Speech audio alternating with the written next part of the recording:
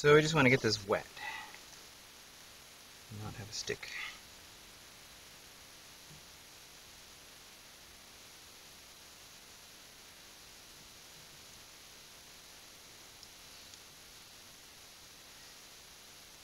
And then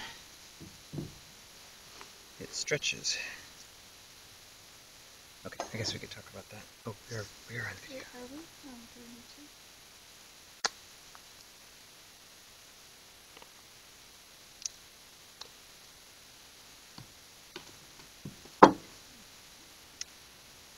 Okay, well let's do some, let's cut off some pieces that we can use here.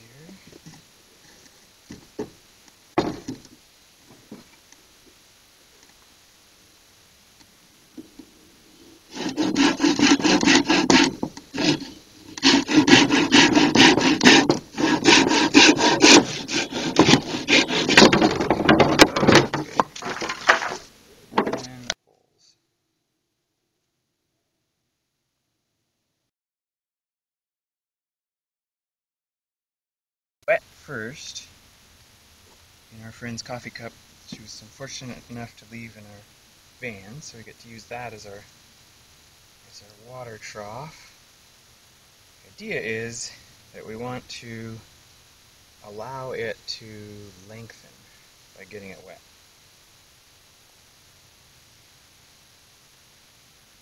So, natural fiber rope, when you get it wet, is going to get longer than when you started. We'll just tie a knot on here to start with, but leave a little bit. Leave a little bit of a length coming off of the end.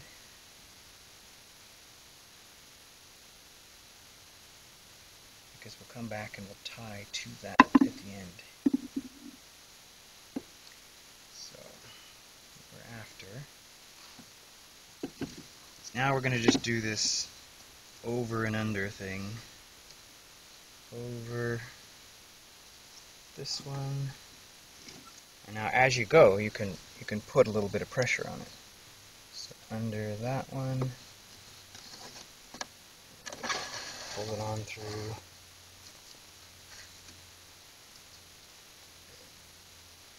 You can pull it tight as you go. Go over that one. Under this one.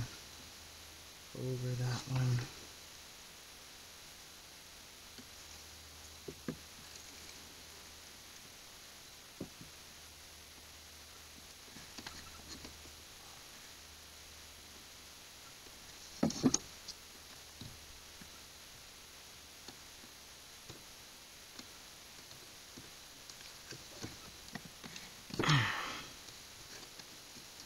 Just go as many times as you feel like going around. It sort of depends on how much strength you need the joint to take, how much stuff you want on there. You know, what do you want it to look like when you're all done.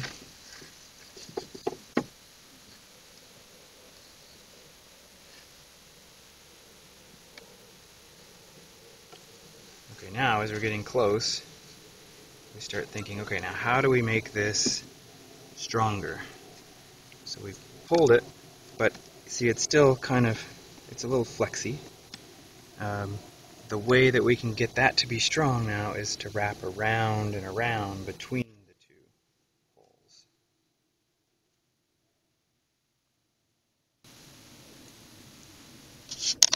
So we'll come around here.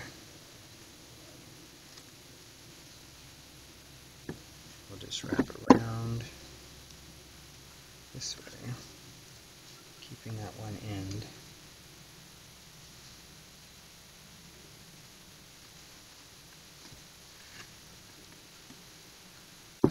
Pulling it tight as we go. Now is when the tension matters.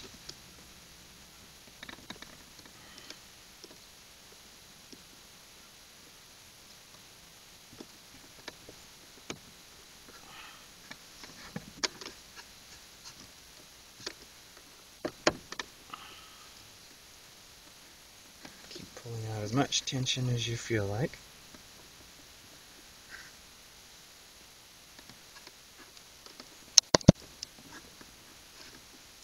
And then we've come all the way around. Now it's time to tie the beginning to the end. And I'm sure you can do any number of different knots here, but I just usually will just do a square knot. So I get most of the fibers to come through.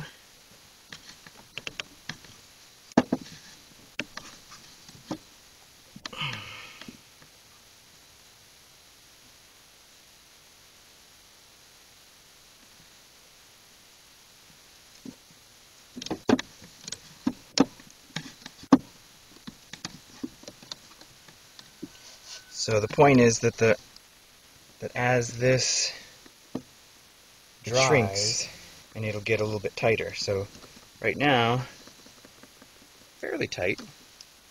Got a fairly strong joint, but it'll get stronger. And we can just cut off the ends of these pieces.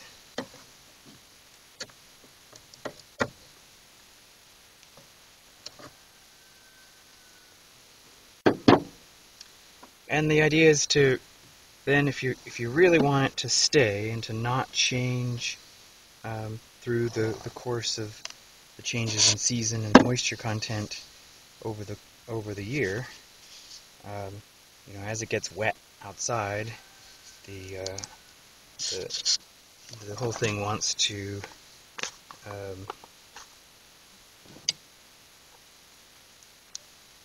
stretch.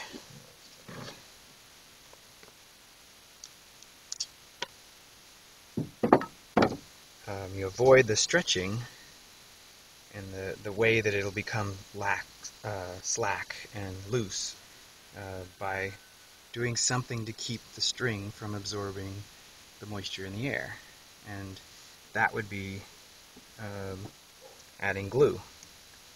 So you want to use, right now I'm using Type Bond 2, but it should be Type Bond 3 probably. That Type Bond 2 is moisture resistant. Type Bond 3 is a little better at being waterproof. But while the string is still wet, the glue will wick along the string and fill up the pores pretty well. So we're just going and securing the whole thing with the glue.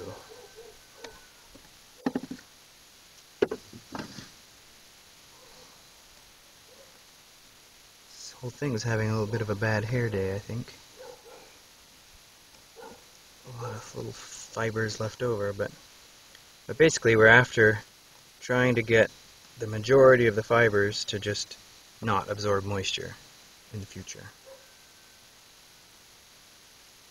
So that way, when this dries, it'll stiffen up quite a bit.